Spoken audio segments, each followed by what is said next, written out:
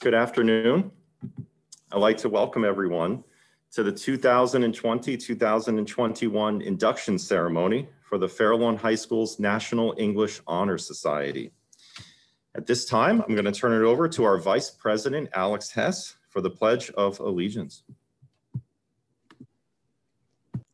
I pledge allegiance to the flag of the United States of America and to the republic for which it stands, one nation, under God, indivisible, with liberty and justice for all. Okay, thank you, Alex. So my name is Mr. DiOrio, and I'm the Fair Lawn Chapter Advisor for NEHS. The National English Honor Society, since its inception in 2013, has been actively involved in language arts endeavors and volunteer work. I would like to take this time to thank the Board of Education, the superintendent, the administration, the faculty and staff, and the students for all the support with this honor society. The National English Honor Society, just to give you some background, it's founded and sponsored by Sigma Tau Delta. It's the only international organization exclusively for secondary students who merit special note for past and current accomplishments. Such benefits for affiliation include academic recognition, scholarships, awards, opportunities for networking with others who share enthusiasm for and accomplishment in the language arts.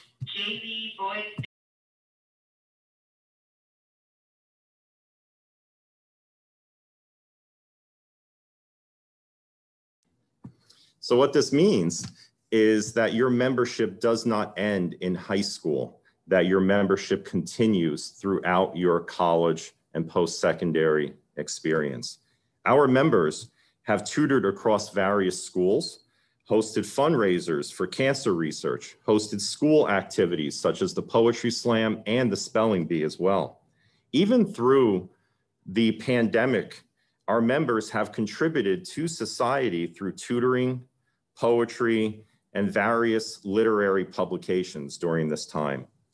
Each of the inductees have been deemed exceptional for their qualifications in not only academics, but their genuine love of reading, writing, and serving the community. I wholeheartedly recommend each inductee for membership into Fair Lawn High School's National English Honor Society. At this time, I would like to introduce the principal of Fair Lawn High School, Mr. Gorski. Thank you, Mr. DiOrio. And I see Dr. Pankowitz is here as well as English Department Supervisor. And most importantly, our inductees. And I know that, current members as well. I usually prepare remarks for these types of things. The honor inductions and the like, but particularly because this is about language, I didn't do that. I specifically didn't do that because there's so much more to language than just the word on the page. It's the way in which it's conveyed. It's the subtlety. It's the understanding that a word can fulfill and heal just as much as it can kill and destroy. There's an old phrase, right? Sticks and stones may break my bones, but words will never hurt me. I think it's exactly the opposite. It's the voices that you have, the people that you can influence around you because you have a talent and an ability to speak with clarity in a comprehensive and understandable way is so very important.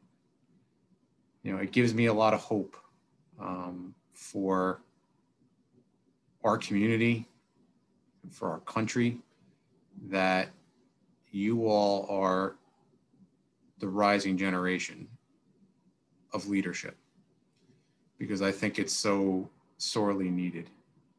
So much about our world has changed, but this has not changed, and that is the power of the written and the spoken word. You know, I like to do quotes, and I like to put quotes in my speeches, but that's not what this is about. This isn't about the words of others. This is about how you have internalized the words of others through all the different types of literature that you've been exposed to, that you've sought out on your own, and that you've created in all different genres.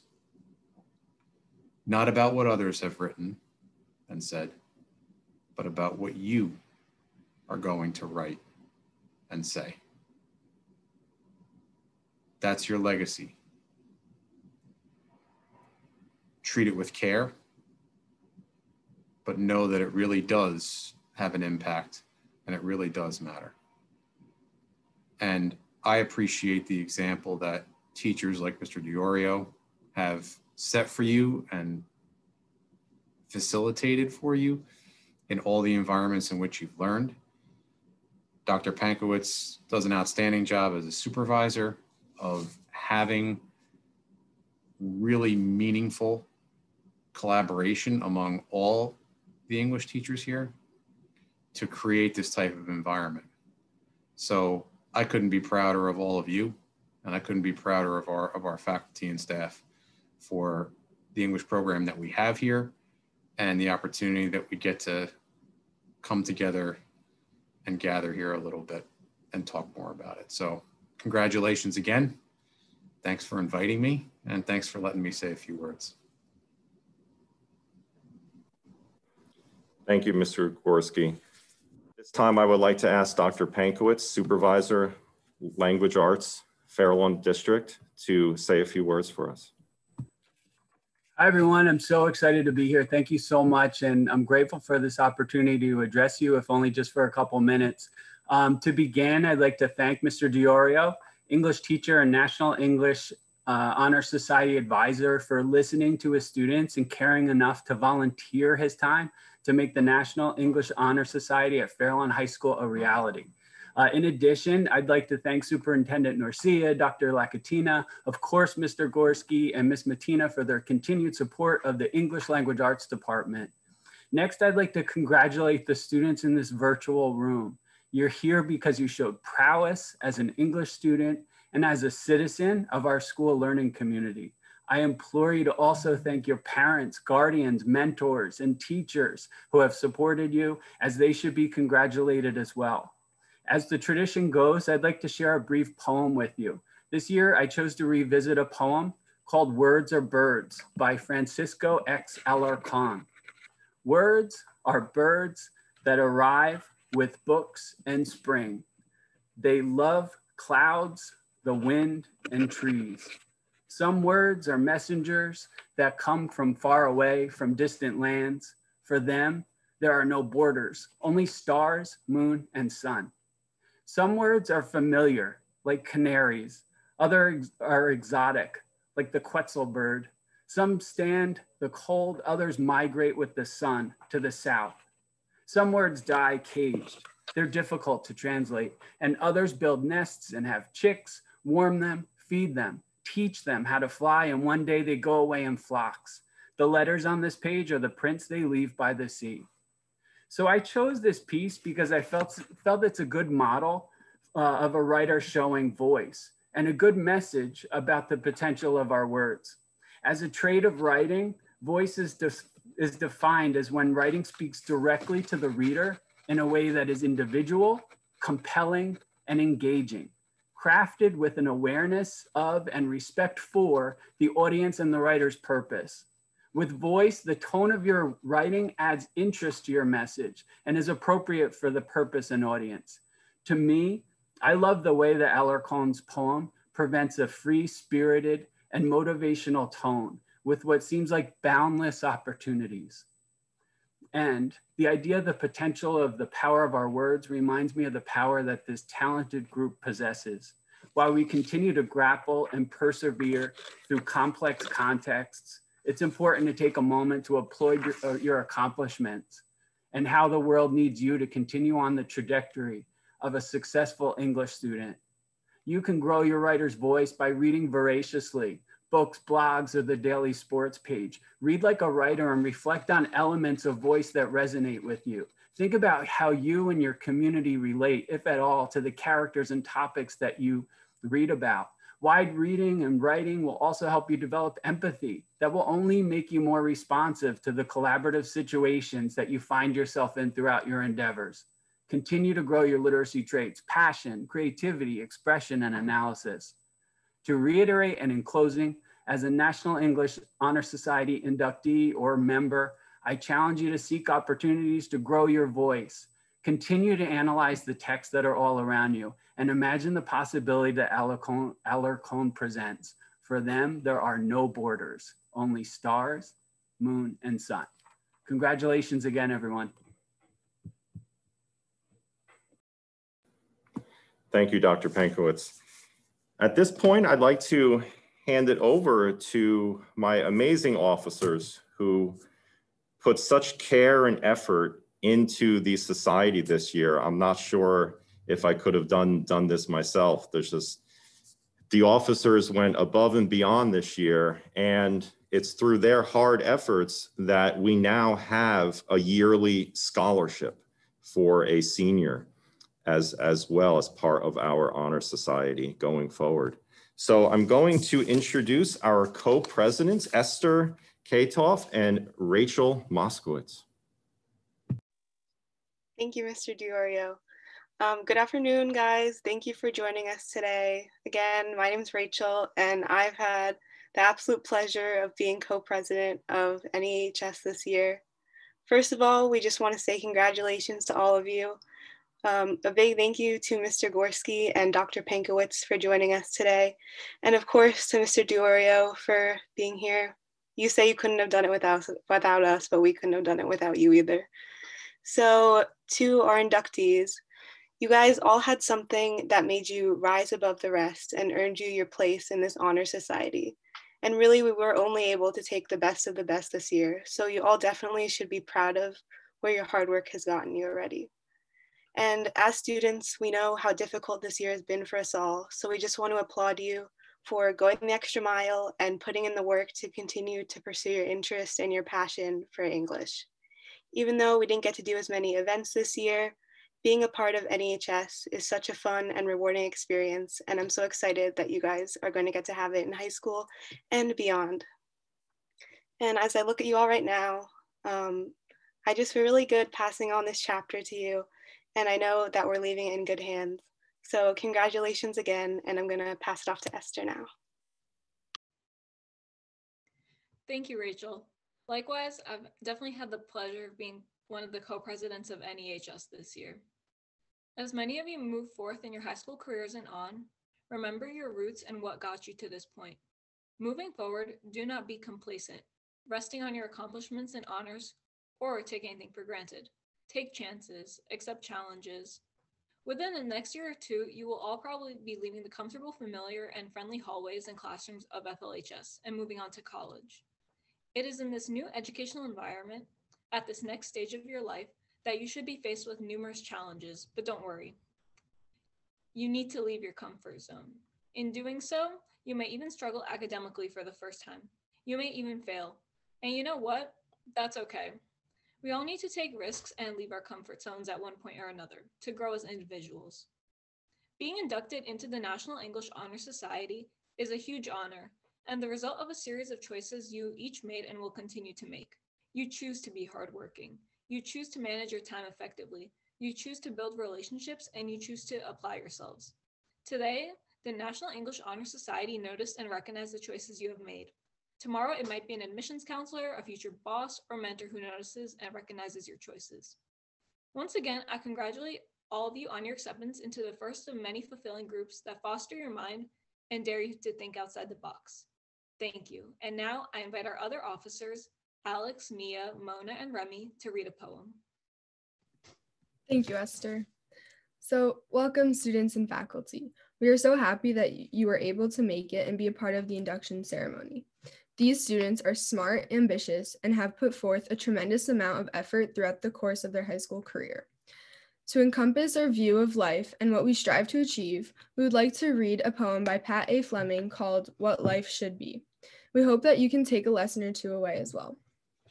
To learn while still a child what this life is meant to be, to know it goes beyond myself, it's so much more than me. To overcome the tragedies, to survive the hardest times, to face those moments filled with pain, and still manage to be kind. To fight for those who can't themselves, to always share my light. With those who wander in the dark, to love with all my might, to still stand up with courage, though standing on my own. To still get up and face each day, even when I feel alone. To try to understand the ones that no one cares to know, and make them feel some value when the world has let them go. To be an anchor, strong and true, that person loyal to the end, to be a constant source of hope to my family and my friends. To live a life of decency, to share my heart and soul, to always say I'm sorry when I've harmed both friend and foe. To be proud of whom I've tried to be and this life I choose to live. To make the most of every day by giving all I have to give. To me, that's what this life should be. To me, that's what it's for. To take what God has given me and make it so much more. To live a life that matters, to be someone of great worth, to love and be loved in return and make my mark on earth. I'm now going to pass it back to Esther and Rachel, and we will finally induct our new members. So we've prepared a little slideshow. Each of you has your own slide with some fun facts about you. So we're gonna go through that now and induct you all. So here we go. Sarah Rachel Abraham.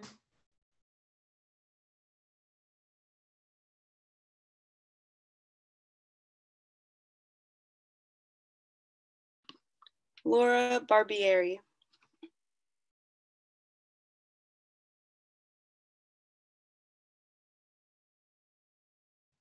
Devin Baines.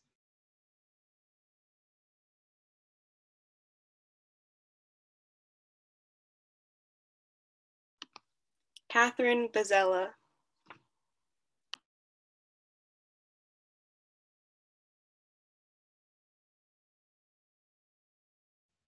John Bednars.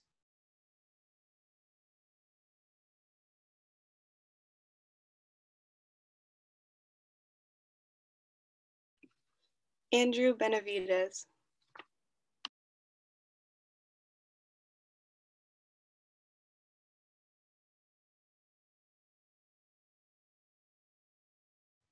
Marie Buturishvili.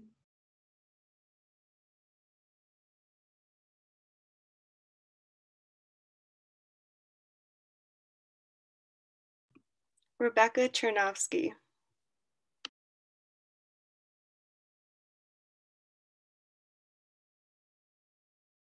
Nicole Cohen.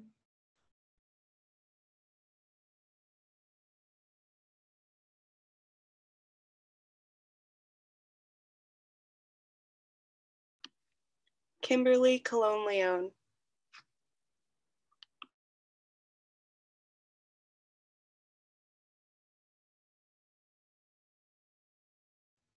Callie Connolly.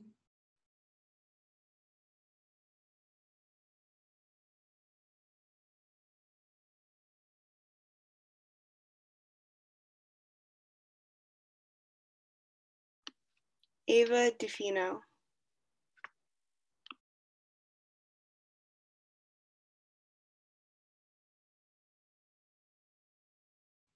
Chandra Huzum.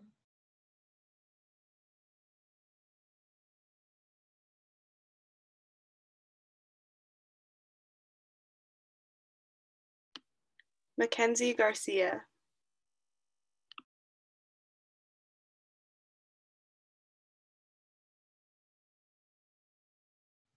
Benjamin Garfinkel.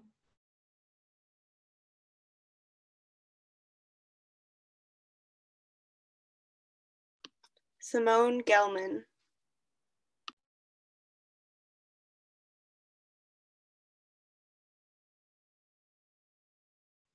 Ashley Gomez.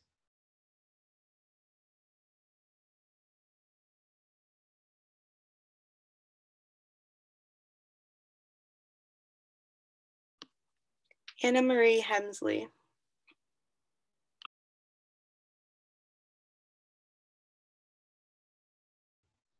Christina Hemsley.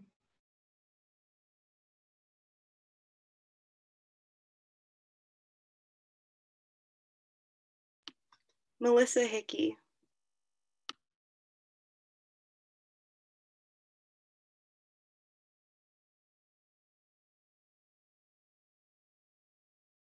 Erica Leibowitz.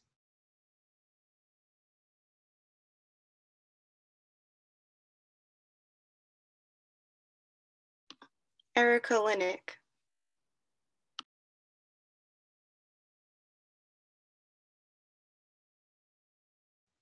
Abigail Montesino.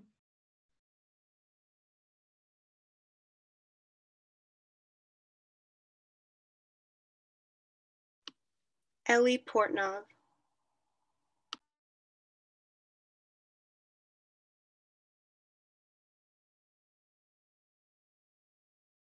Nicholas Quiroga.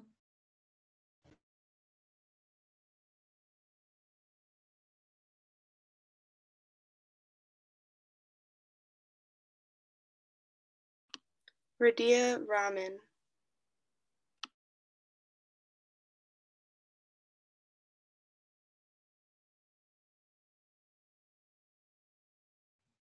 Abdullah Rashid.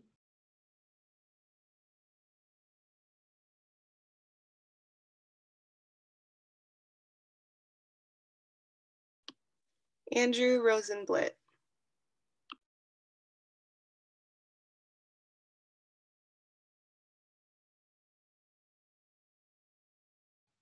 Frida Sanchez.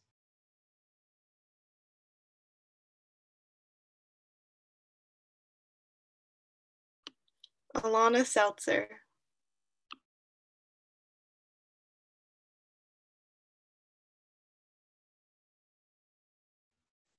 Janam Shah.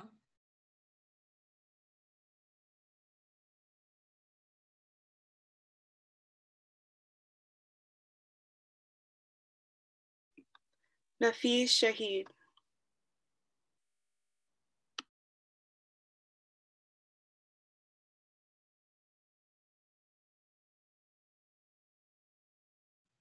Rithika Sundaram.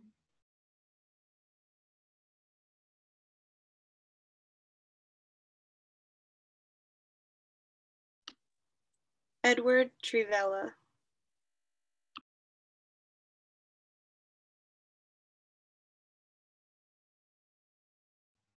Lauren Wilner.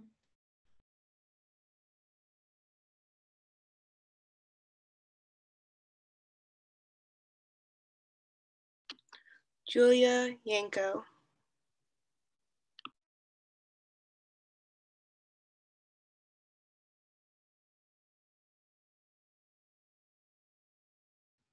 Ian Van.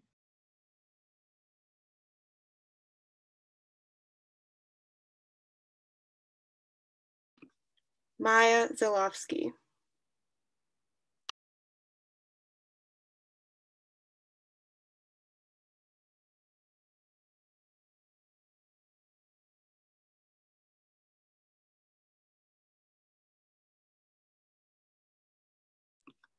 And now we're going to pass it on to Mona and Remy to swear you guys in with the oath. Okay, now I'm going to recite the National English Honor Society oath. As a member of the National English Honor Society, I shall endeavor to advance the study of all areas of English and to foster a spirit of fellowship among students excelling in all facets of the English language arts, ever keeping in mind our national motto as our guiding principle, Ye lust shall midara, duty goes with honor. The NEHS motto, Ya lust shall midara, is Old English for duty goes with honor.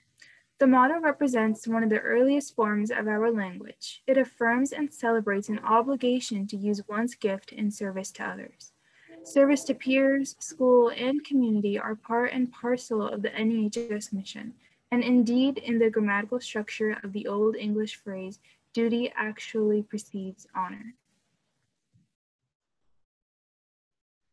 Before we conclude our ceremony, it is essential to note that the students inducted into this prestigious society are not only being given a title, but rather they are being given an opportunity to not only further enrich their appreciation for the English language, but also to be a leader in their school and community.